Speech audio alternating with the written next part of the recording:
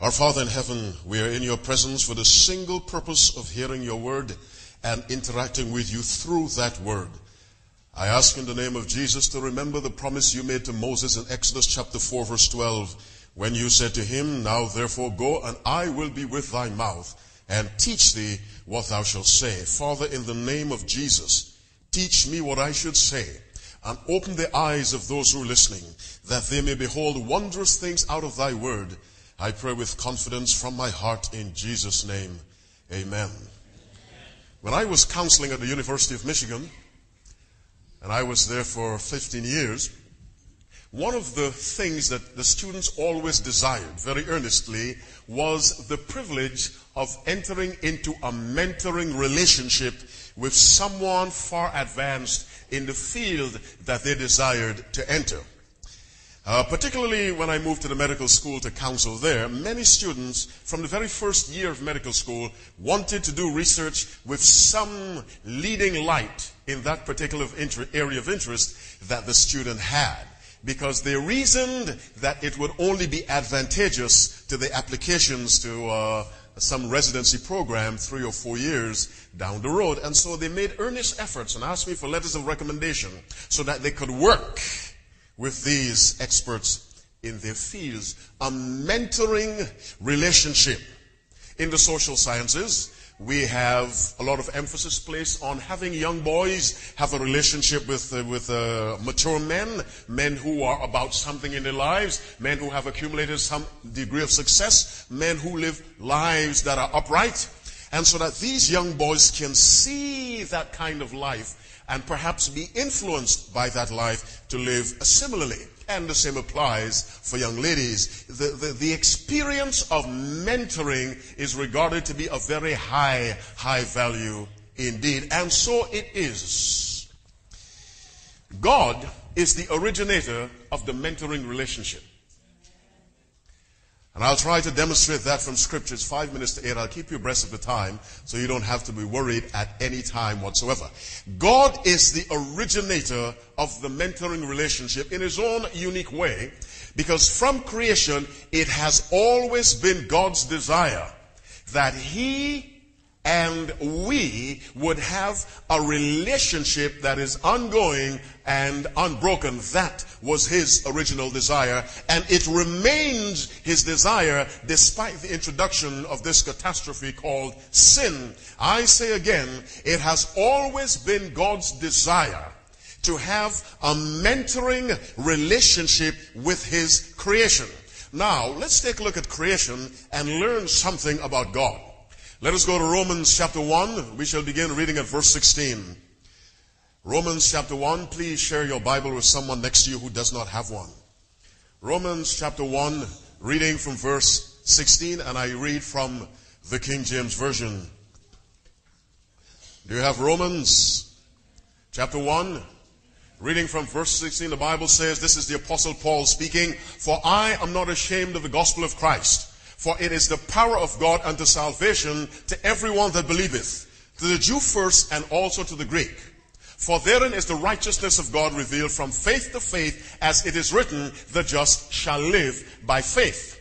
For the wrath of God is revealed from heaven against all ungodliness and unrighteousness of men who hold the truth in unrighteousness." Verse 19, "Because that which may be known of God is manifest in them, for God hath showed it unto them." Now, focus on verse 20. "For the invisible things of him from the creation of the world are clearly seen, being understood by the things that are made, even his eternal power and Godhead, so that they are without excuse." Let us re-examine verse 20. "For the invisible things of him," meaning the qualities of God, the traits of God, the personality of God, the invisible things of him from the creation of the world are clearly seen, being understood by the things that are made. Let's pause. The Bible tells us it is possible to learn something about God by observing what he has created. In other words, let me put it this way, there are detectives,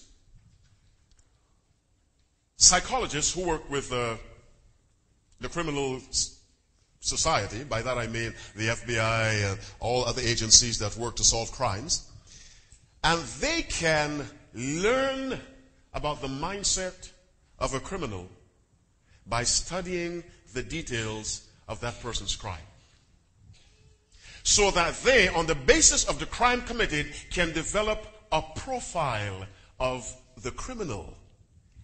And what is amazing is that so often they are astonishingly correct. Now, God is no criminal. God is a creator of that which is good. And he tells us, examine what I have done, and you will develop a profile of me of sufficient detail for you to make an intelligent decision regarding how you will relate to me.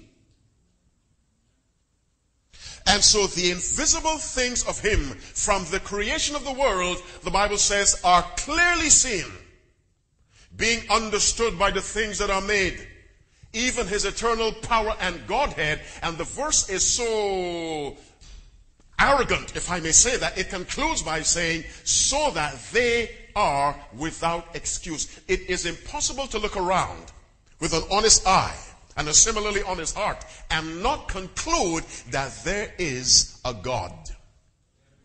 So that who God is somehow reflected in what God does.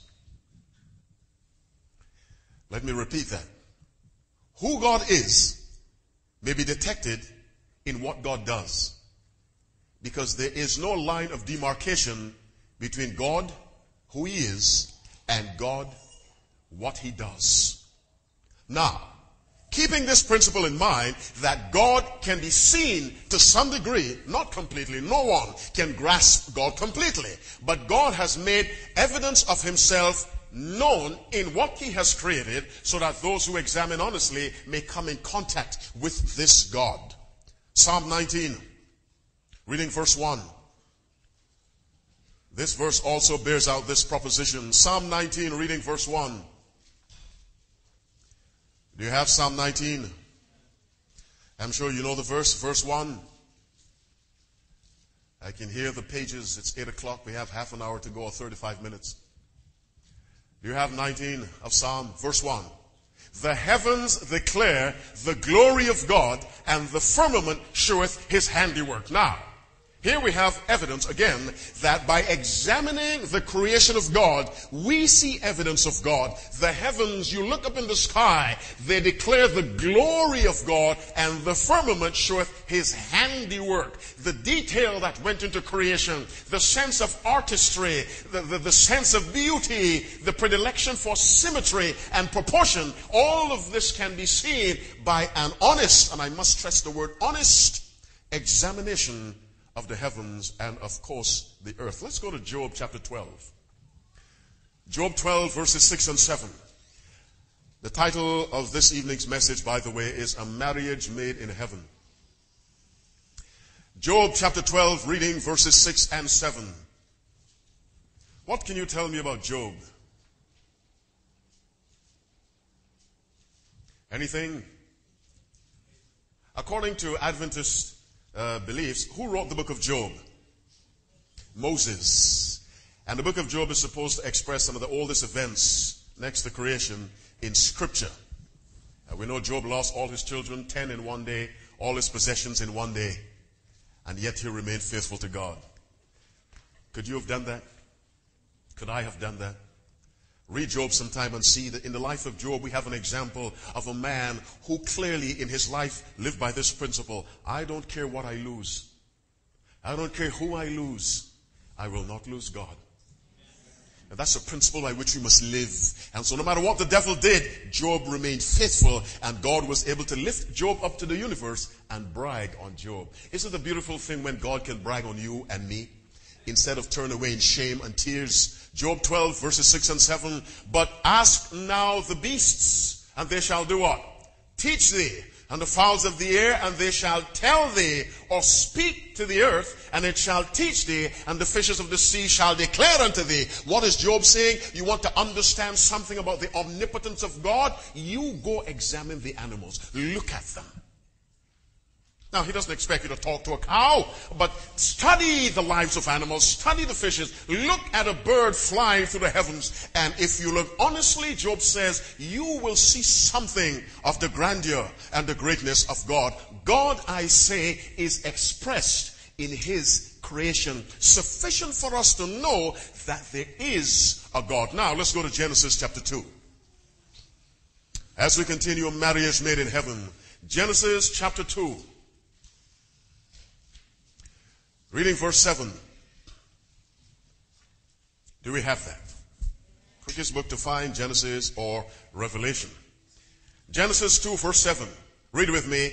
And the Lord God formed man of the dust of the ground and breathed into his nostrils the breath of life, and man became a living soul. Now, look at Genesis chapter 1 verse 1.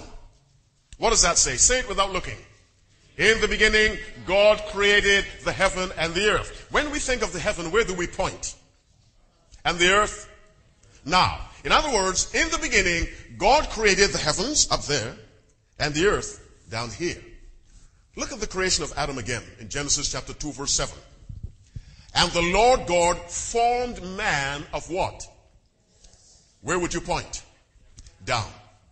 Now, down is not bad necessarily. Down in relation to up. That's all it is. And the Lord God formed man of the dust of the ground. That's the physical side of man. The verse goes on to say, and did what? And breathed into his nostrils what? The breath of life. Where did the breath of life come from? Above. Now, what does that tell you about man? Man, a living being, as Genesis 2:7 expresses it, to be a living being, you need something from beneath and something from above. And the combination is put together not by someone from beneath, but by someone from above. In other words, before God breathed into his nostrils the breath of life, what was before God? Clay, or the Bible calls it dirt, earth, dust. Beautifully formed? Oh yes. Every pore in place? Yes. Every blood vessel? Yes. Every cell of the body? Yes. Was there life? No. And the same God who formed this thing from the dust of the earth, now he introduced an element from outside of the earth. And the lesson there seems to be that God's original desire was that our lives would be lived with the consciousness that heaven is involved and wants to be involved in all that we do. God wants to have a connection with us. And so we weren't made simply from the dust of the earth and some other earthly element was used to bring the life. The dust of the earth plus the breath from God. Something from beneath, something from above. And by the way, the Bible is clear. When we die, there is a separation. Both for animals and for people. God formed man of the dust of the earth. But man depends on some power from above in order to live. I say that again. We are dependent on a power beyond us in order for us to live. Let us see the concept of life depending on a source outside of us again. Let's go to Genesis chapter 1. And let's read from verse 14 as we continue, a marriage made in heaven. Genesis 1, reading from verse 14. Do you have that? The Bible says, and the Lord God said, and God said, let there be lights in the firmament of the heaven to divide the day from the night. And let them be for signs and for seasons and for days and years. And let them be for lights in the firmament of the heaven to give light upon the earth. And it was so. Now, we have the earth. Where do you point? Now, God said, let there be what? Lights. Where? In the firmament of the heaven. Where do you point? Up. to divide the day from the night, and let them be for signs and for seasons, and for days and years, and let them be for light in the firmament of the heaven, to give light upon the earth. They're way above from the earth, but their purpose is to give light upon the earth now. And God made two great lights, the greater light to rule the day and the lesser light to rule the night. He made the stars also. Let us identify these bodies of light. We have the, what was one of their purposes? To give light upon the earth. Let me ask you this. When it is really cloudy, or if there's a volcanic explosion, and there's a thick dust cloud, what happens to the earth? It goes dark. For those of you who have tramped through forests, if you go through very thick forests like the rainforest of South America and some of the forest areas of the Cameroon area, Congo area of Africa, when the canopy is thick, what grows underneath it? When the canopy is thick, let me continue the description of the canopy, to the extent it shuts out sunlight. What grows beneath? Nothing. Why is that? You need sunlight. For one of the basic principles of life to take place, you need sunlight. Not sunlight just to see, but sunlight to live. At the foundation, at the very lowest rung of any food chain, what do you find? Plant life. And God put the light, the sources of light, not on the earth. So that the earth is dependent on a source of life outside of itself, twice, on two levels. First, mankind with respect to God, and the natural world with respect to God's sources of light, the sun, the moon, the stars. The earth produces no light of its own. We produce no life of our own outside of a vital connection with God. Let me repeat, it has always been God's desire, 10 minutes after 8, to have a living connection with us. This is the way he feels about his creation. And so he put the breath of life into mankind. He breathed the breath of life into mankind. Let's learn something interesting about the animals. As we continue, a marriage made in heaven, a union made in heaven, a bond formed in heaven. Let's go to Genesis chapter 7, the chapter that tells us about the coming of the flood, the actual occurrence of the flood. The warning is in chapter 6. The flood comes in 7. It subsides in 8. God gives a covenant to Noah and his family in 9.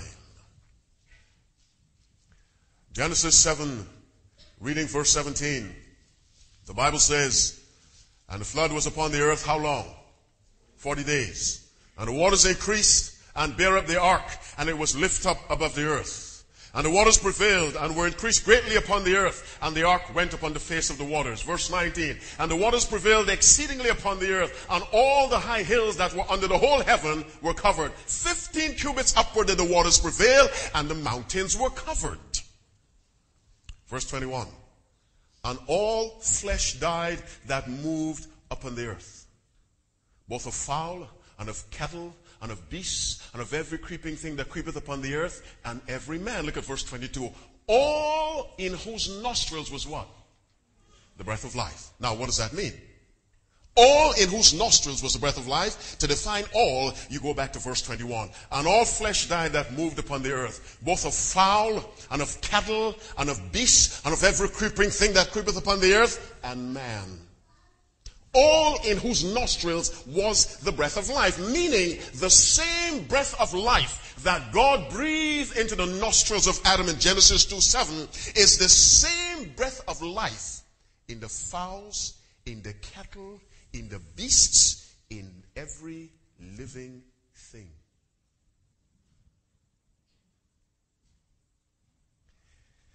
So that the connection God wants with humankind is a connection he wants with the animal kingdom, the plant life, everything that came out of his creative hand. I am stressing tonight that God originally arranged for him, or for him and for his creation at every level, to have an unbroken connection, a vital relationship that would throb and pulse forever. And sin ruined that. How many parents sitting before me, your hearts are broken when one of your children, going contrary to the principles that guided your home, or goes off, leaves you, leaves the standards of the family, leaves the church, and goes off to a life of dissipation, and your heart is broken.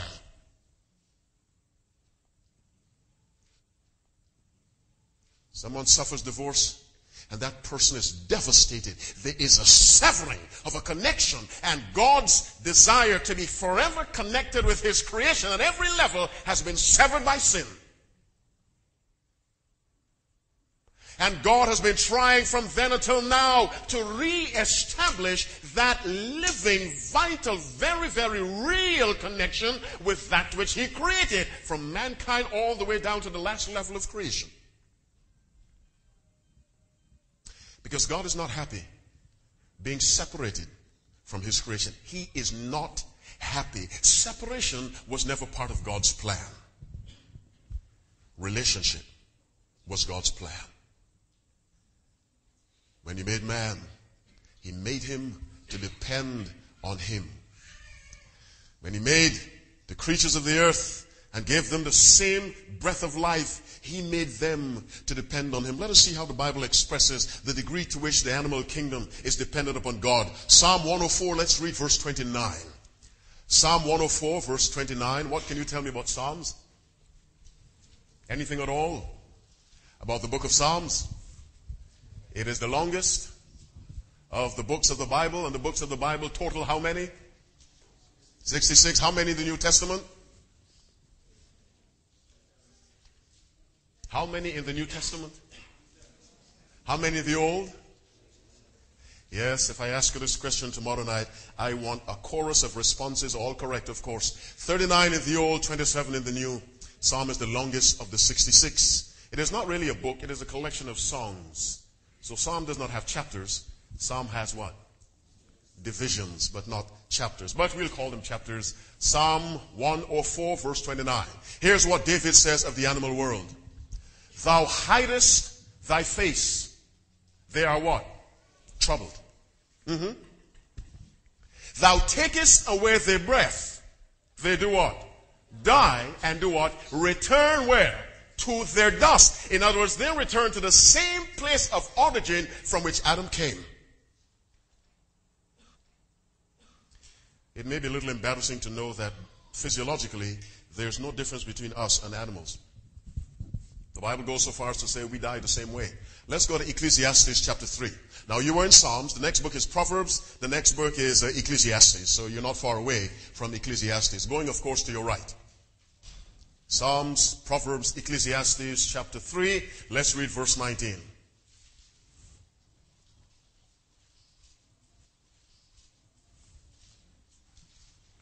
Do you have Ecclesiastes 3:19? The Bible says, for that which befalleth the sons of men befalleth what? Beasts. What does befall mean? To happen. What happens to people happens to animals. Even, how many things befall them? One thing. As one dieth, finish it for me, so dieth the other. Now, read that next statement. Yea, they have all one breath. God said that, speaking through the wise man, not me. The breath in that coyote you try to shoot is the same breath in me. Now, the coyote was not made in the image of God. Therein lies the profound difference. I was made in his image. Consequently, I was made with the capacity to develop a character like God. The animal kingdom was not. But take away the character of God, and all you have are animals. 4 legs and 2 legs.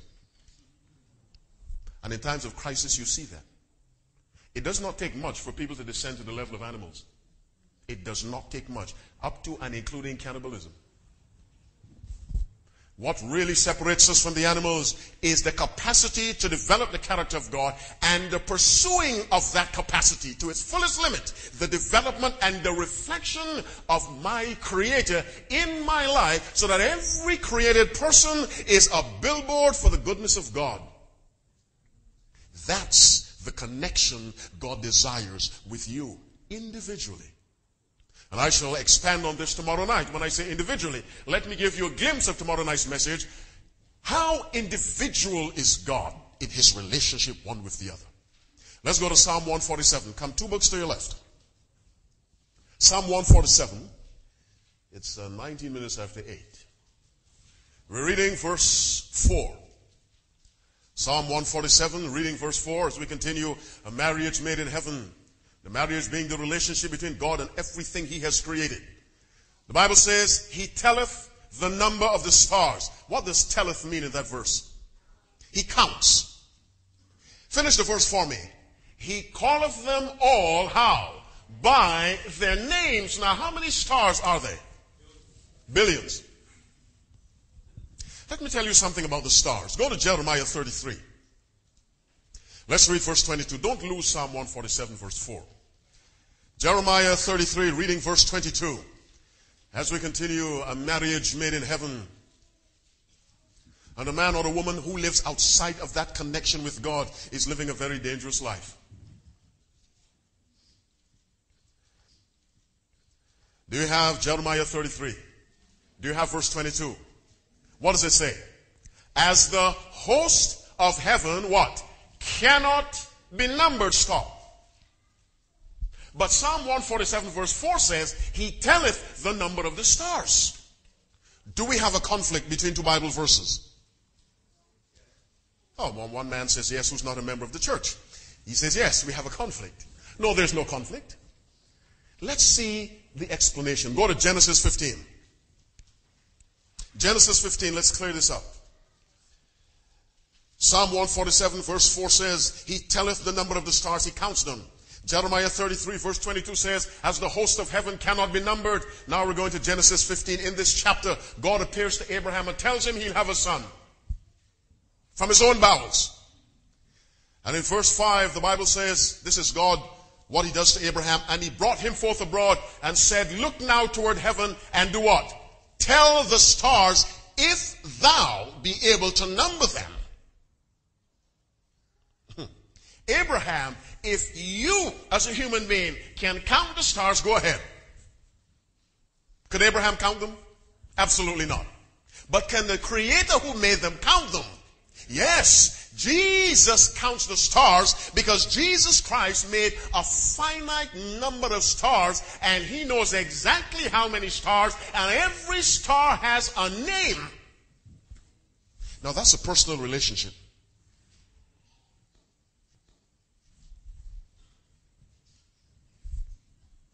You know what the stars of the heavens are usually compared with? The sands of the sea. Can you count the sands of the sea? You know what Jesus can? Can you count the stars in the heavens? Jesus can. Now, what kind of a God is Christ, who is the Creator, that he knows every individual star in the universal expanse? I've met some people with so many children they forgot how many they have. Confuse the names. Whenever I go to see my mother, don't tell I said that. She calls me Brian. That's my brother's name. When my brother Brian goes to see her, she says, hello, Randy. Confuse it. Not Jesus Christ. He knows the name of every star. Why? Because he named them. And the act of naming in Scripture is the act of establishing a relationship of leadership and responsibility. I don't want to give you too much of tomorrow night's sermon, but some of you may not come back. Let me just give you a little more from tomorrow night. Go with me to the book of Matthew. First book of the New Testament. What can you tell me about Matthew? What work did he do before he collided with Jesus? He was a tax collector. Give me another word for tax collector. A publican, give me another word. A thief, yes, a very, very skillful thief. But he met Jesus Christ. Now, I want to ask if there are any thieves in here. But whatever you are, if you will meet Christ, he can change you radically. So Matthew wrote the first gospel. A thief. One of the most hated people in that society. The publicans hated. He met Christ. Now he gives us guidance on how to live spiritual lives. From a thief to a theologian, God can do that for you. Matthew 10, reading verse 29. What does the Bible say? Are not what? You don't have it. Matthew 10, verse 29. Are not two sparrows sold for what? A farthing, and one of them shall not do what? Without your Father. Now, what does this mean? Do you know what a farthing is? You don't. You didn't live in the British country? Up until the early 70s, the British used pounds, shillings, and pence. And a farthing was one of the most negligible coins you could find. You know, when you go to gas stations, you buy the gas, you go to pay, the guy gives you $5 single or 3 and gives you 1 penny. What do you do with the penny? You drop it in that little thing where they keep pennies? Who wants a penny? I was coming through Heathrow Airport in London earlier this year on my way from Africa. Stopped into a store to buy something, and the woman gave me some little few British pennies, so I told her, keep them. She said, no, I can't keep them. Come back and get them. So I came back and got them, but I didn't want them. What am I doing with 2 or 3 pennies? Although pennies add up. Jesus says, are not 2 sparrows. Now, let's focus on sparrows. How many people are worried about sparrows? No one here is worried about sparrows. I know that. Don't try to look all godly. You're not worried about sparrows. You're not. In Africa, there's a bird called the Quila bird. It flies in such huge flocks. When it flies, it looks like a moving black cloud. Constantly switching, changing shapes. The farmers try to kill them, waste of time. They multiply like locusts. The Bible says, when one of them dies, what happens in heaven? God knows. Now just pause. What kind of God is that? And how dare you think he doesn't care about you? Now the Quila bird was not made in God's image.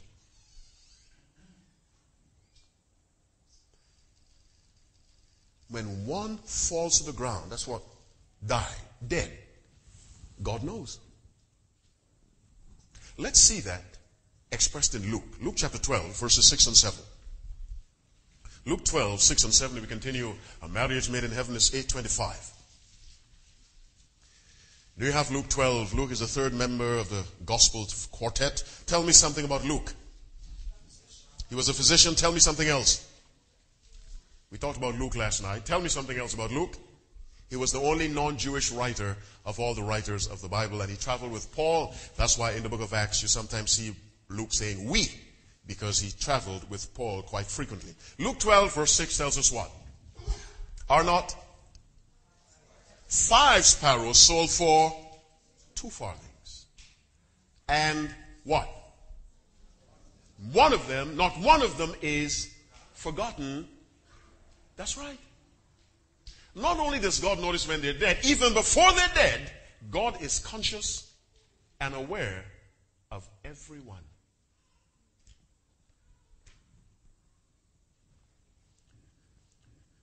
Now I realize we're too sophisticated to waste time thinking of sparrows, and we have more scientific things to do. But the Bible teaches us that God is so caring. And this creator is Jesus Christ. We'll come to that tomorrow. It's Christ. The same person on the cross. By the way, the sermon for tomorrow is, who was that man on the cross? God cares so much that every star is named. And I'll repeat that tomorrow. Whenever any of his creatures dies, God notices. Let me say something else about giving a name. What does a name do to you? What does a name? Why do people have names? Identification. makes you different from the other person.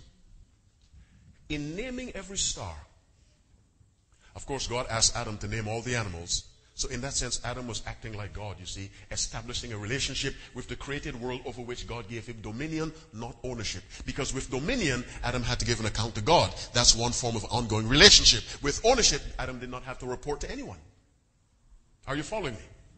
God gave him dominion or stewardship. A steward has to report. That's one way God ensured an ongoing relationship. An owner has to report to no one. As steward of the created world, Adam named the animals the same way Adam's creator named all the heavenly bodies. Now, with each heavenly body named, with each created creature named, Adam and God were establishing individual relationships. You know what that means? Let's forget the stars for a minute. Do you know what it means, individual relationship? Those of you who have counseled, I've counseled most of my life. And one of the challenges of counseling, particularly if you're going through a series, may say from 4 to 8. When I do crusades, I counsel during the day 9 to 12, 9 to 1. And one of the great challenges for me is when one person walks out and the next person walks in, to deal with that person who came in second or third as if that's the first person I'm seeing. Are you listening to me? Now, when God deals with you, and he always is, God deals with us as if we are the only person alive on the face of the earth. Come on, let's have more amens than that. Now that's individual attention. How many people commit suicide because they can't get attention? How many children act out because they can't get attention? How many wives go on spending binges or men on spending binges because they get no attention from the opposite side? How many students fail deliberately because they get no attention from busy parents? We need attention. We thrive, and God gives us an individual attention that blots out every other living thing on the face of the earth.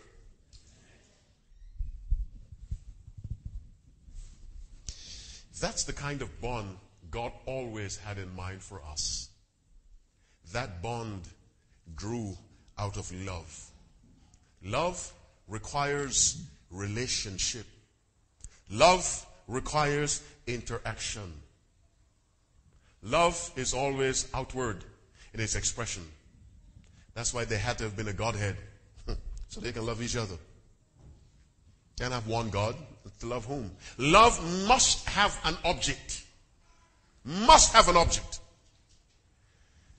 And God's love for Jesus is the love he expresses towards us. That's the marriage or the bond formed in heaven. Let me show you how serious God is about making sure that we're always connected with heaven if we desire that. Because we can tell him no. When Jesus was in the Garden of Gethsemane, and he was praying, the Bible says in Luke 22 about a stone's cast from the disciples. What were the disciples doing? Sleeping. What did Jesus want them to do? Pray. Pray for me. Recite some Old Testament verses. Remind me of why I came. Support me. I need to have a connection with my disciples in this critical hour. They were sleeping. The Bible says God sent an angel from heaven, strengthening him. That wasn't the first time. In Matthew chapter 4, verse 11, after the devil tried to tempt Christ and Christ fended him off using the Bible, the verse 11 tells us, then the devil leaveth him, and behold, angels came and ministered unto him. God will not leave a child of his alone. If God cannot touch some human heart to go support one of his children, God will send an angel. And that's no joke. That's not symbolic language. That's not hyperbole. That is literal biblical fact. As a child of God, in honor of his desire for connection that's unbroken, God will always find a way to support you and to stand by you. Because this was his original desire when he made Adam and Eve and the natural world. God wants to have a relationship with you. God misses us when we drift. My mother would love me to come down to her home every day. Drive 3 hours one way, 3 hours back, every day. She fusses when I don't call if I miss a day. Fusses, and I hear the fussing all the time. Can recite the fussing word for word, but I hear it. Why? Because she misses her firstborn son. Parents, why is it so hard for you to let your children go off to college? You miss them. With all the headaches and the heartaches and the ulcers they gave you, you miss them. When they come home, you're the most excited people in the universe. When husbands come back from Iraq and war, wherever they went, wives come to the runway. They can't wait in the terminal on the runway. Children running to the plane. Why? To greet daddy, father, husband, brother, cousin, nephew. Why? I missed you. God misses us. 33 minutes after 8. Is there someone under the sound of my voice who believes perhaps that God misses you because you have drifted from him? He misses you. This world is no place to be running around alone, apart from God. I want to tell you tonight, with all the sincerity I can muster by the Spirit of God, God misses us. When we leave him, God desires that he would have a relationship with us that is vital and vibrant, ongoing, and that is not endangered by the attractions of the world. God wants us, as Rodney King said, to get along. That's what he wants. Let me tell you, what God wants for you is what you ought to want for yourself. Because of our limited vision, we can't see that. But what God desires for us is what we would desire for ourselves if our eyes could be opened to behold that which is now unseen. But this constant contact is our guarantee of a happy life, a fruitful life, and a life that will go from this to that. Isn't God good? Come on, say amen. God is good, and I love God. Love him a lot. Sorry I hurt him so much. I love God a lot. Love Jesus. Love the Holy Ghost. Love the angels. Love God's people. Tonight, I must ask you from my heart, how many of you will say sincerely, Lord, I want to have that living, vital connection with you that you desire so much. If this is your prayer, could you raise your right hand? I want to have that. Stand up with me. And as the song says, I love you, Lord. Such a privilege to have the creator of the universe as a mentor to take us through life, guide us through difficulties, instruct us in moments of perplexity. The God of heaven and earth, he who sees the beginning from the end, is best equipped and qualified to guide us step by step as to how we should live a life that to us is uncertain, but in God's hand is certain. Every head bowed, every eye closed, reverently. Father in heaven, I ask you from my heart and in the name of Jesus to take the words I have spoken in my frail and feeble way and multiply the power of my utterances, and then take the words home with concussive force to every heart and to every mind, dear God, that someone may respond to this gospel of love. It is well nigh impossible to fully conceive how the God of the universe desires to have individual relationships with us and misses us when we go astray. Father, I ask in the name of Jesus, lay a heavy impression upon every heart, that as we leave this sacred place, we may leave with the determination in our hearts that we will pursue a life-giving relationship with Jesus Christ, a bond, a connection, yea, a marriage made in heaven. For this is what God desires for us. Father, if there's someone here who does not know Christ, I ask you to reveal yourself to him and to her. Father, make it possible for those who are here tonight to come back tomorrow when the message will be, who was that man on the cross? I offer this prayer from my heart. In Jesus' name and for his sake, that all God's people say, amen.